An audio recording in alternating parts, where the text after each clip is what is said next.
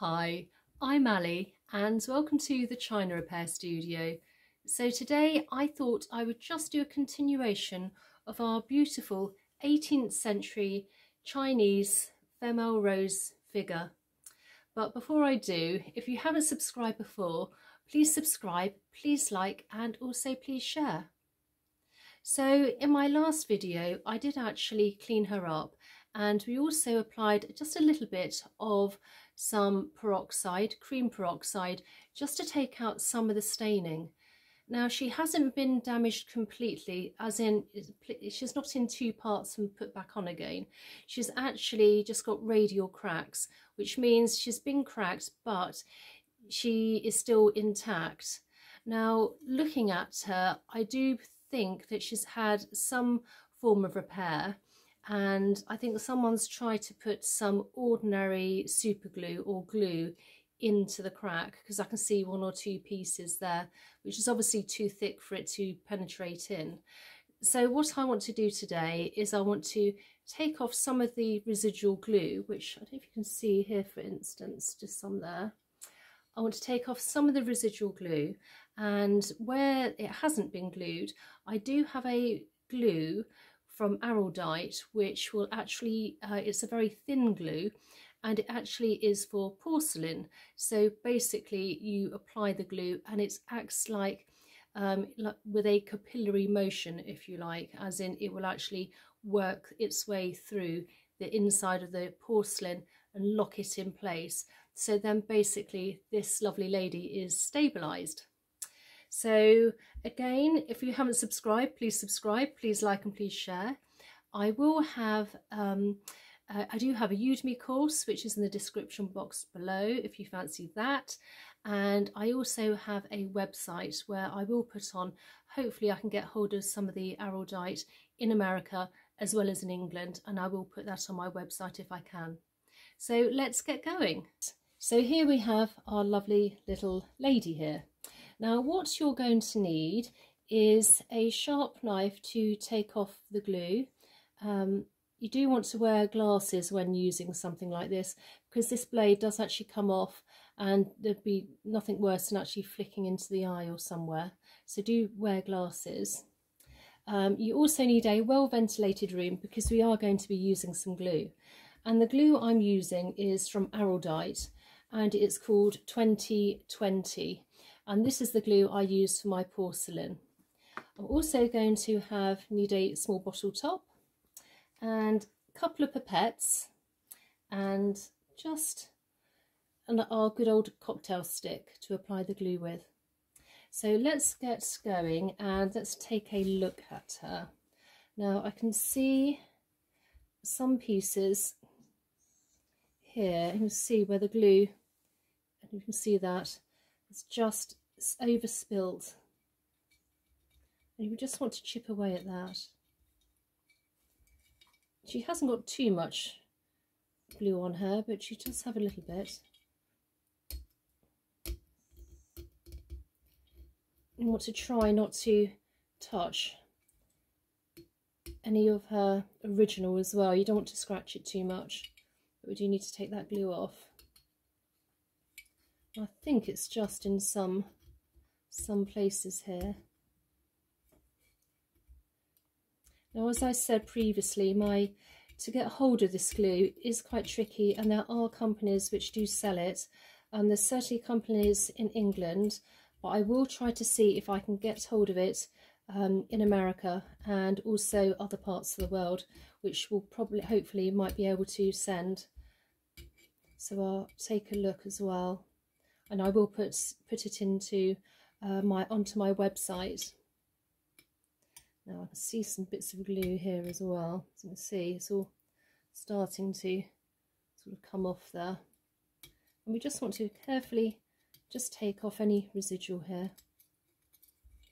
Now you want to be in quite a light room when you're doing this. You want to be able to see what you're doing. You don't want it to be too dark, so make sure that your light is very good.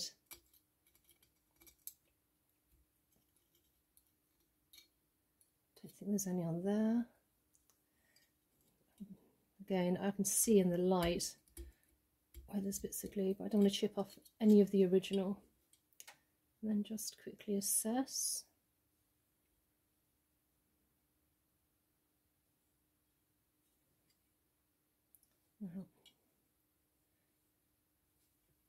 Tiny bit there. No. Right, I think that's maybe a tiny bit there. I think that's all the glue taken off now.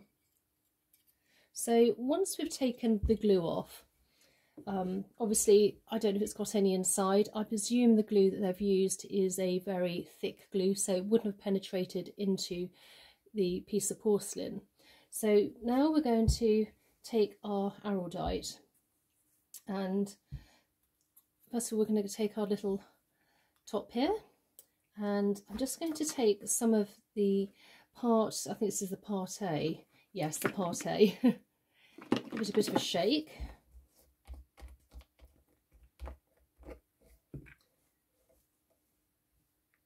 And you want, the ratios for this is 3 parts of this, 1 part of the part B.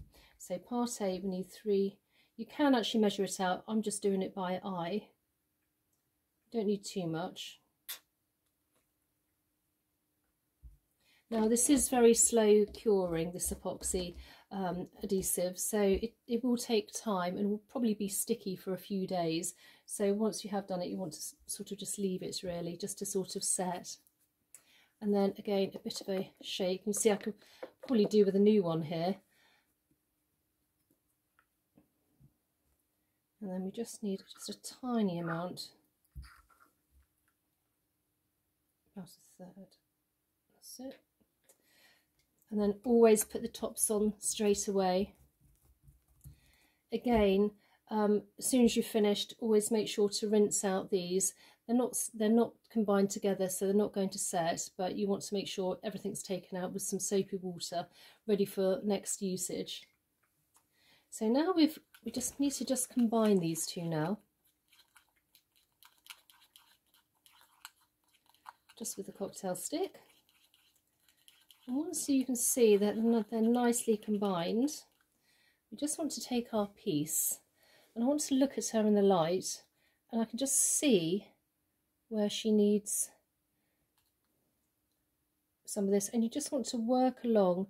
It doesn't matter if you have any residual on the outside to begin with, we can take that off later.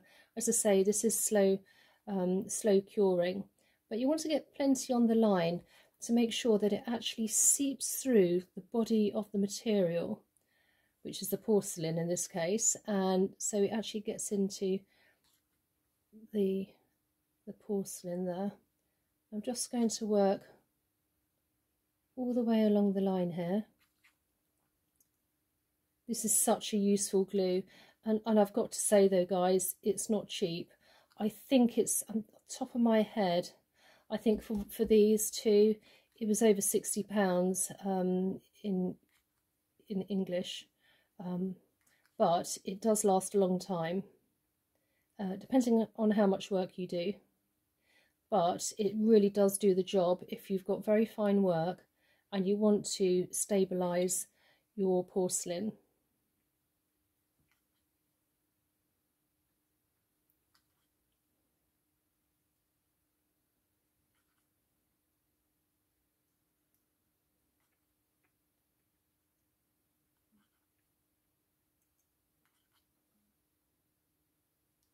Right, so I'm going to start working up here now as well. Just up here where I can see. So you just want to keep going over, and even if you can just see a few little tiny cracks, just try to put that in, because you don't want the crack going any further onto, you know, further into her, or getting any larger. Okay, you just want to keep going over.